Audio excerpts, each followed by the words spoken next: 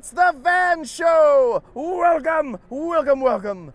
And today, we are so excited because we have I'm stumbling over my words, I'm so excited.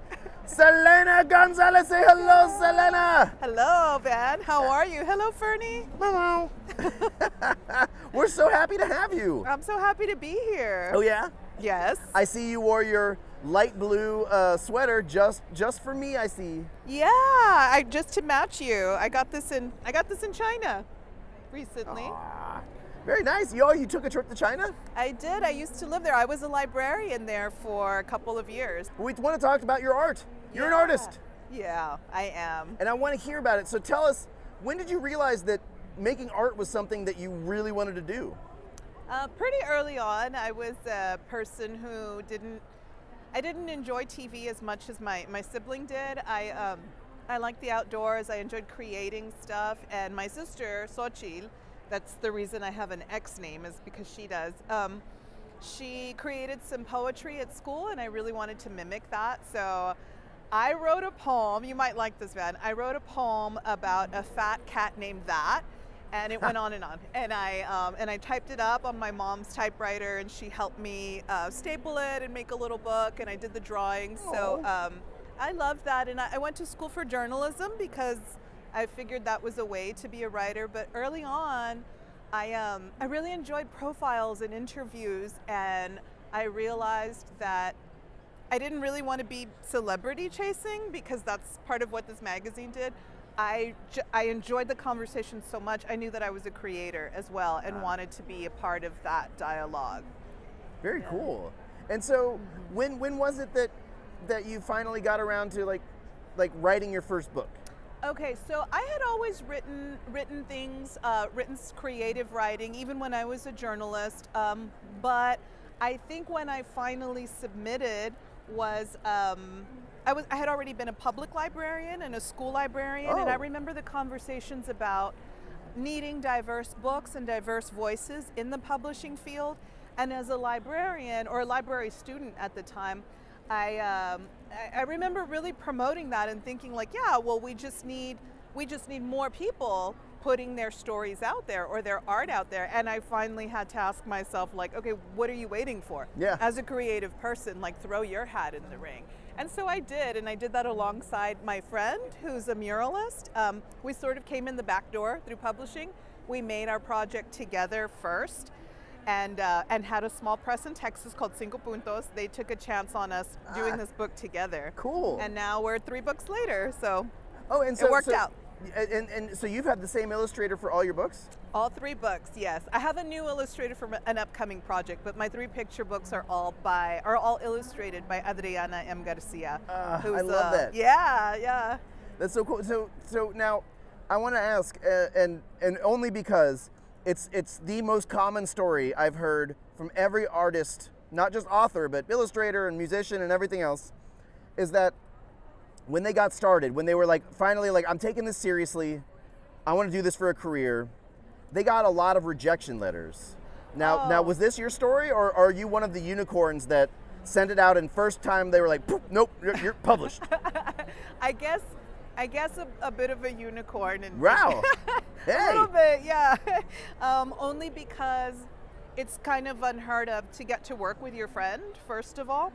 And then that book did well, and the best part about that was they said, what story do you want to tell next? Which is where wonder grows.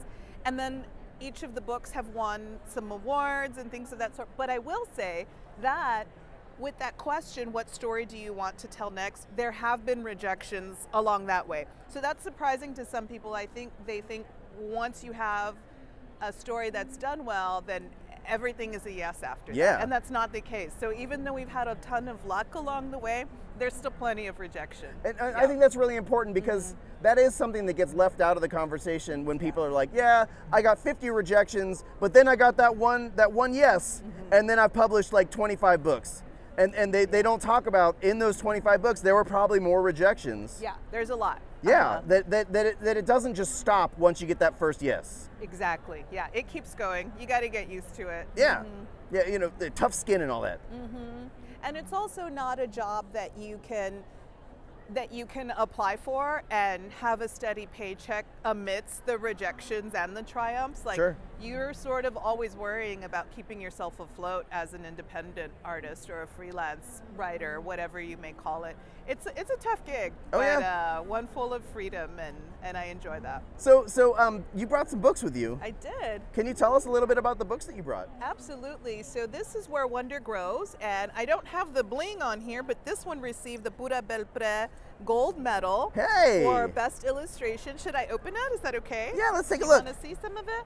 So this was our second book, and this was published with Lee and Low. So they actually bought Cinco Puntos. That became an imprint of Lee and Low, and so they sort of adopted us because this book was at the printer when COVID hit, and so our small press in Texas didn't quite make it.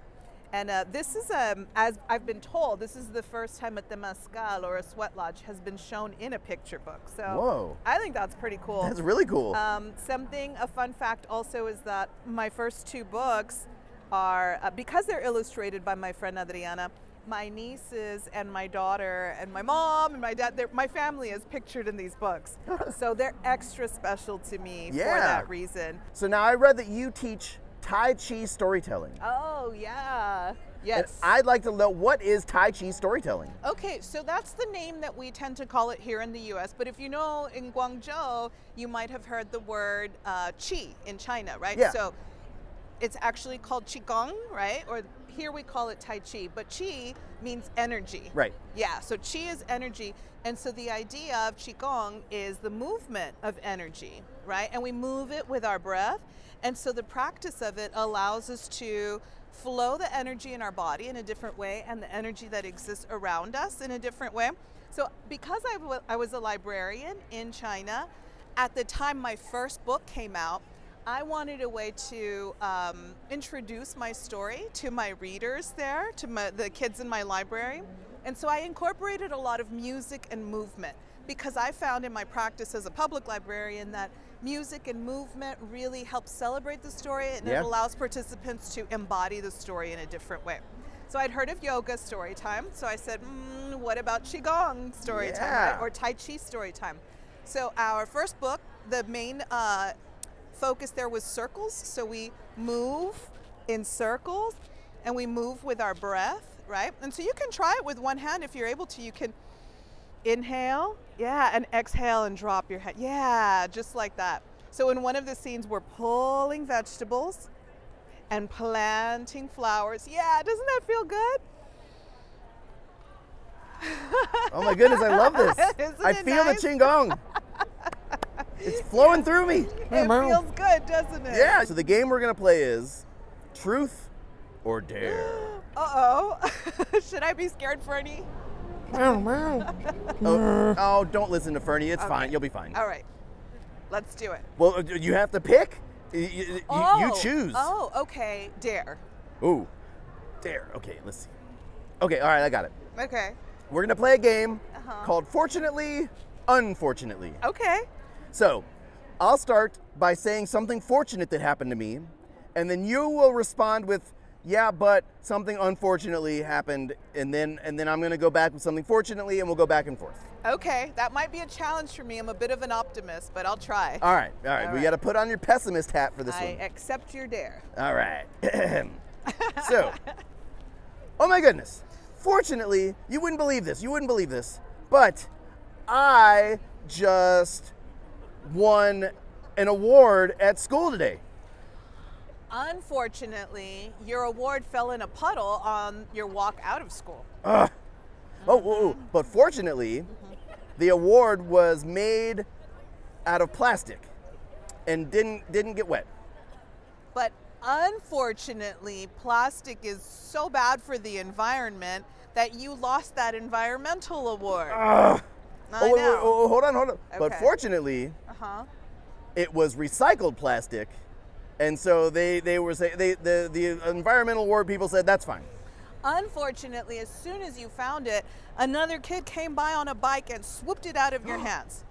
But fortunately, that kid got a flat tire and dropped the award just a few feet away, and I was able to pick it up easily.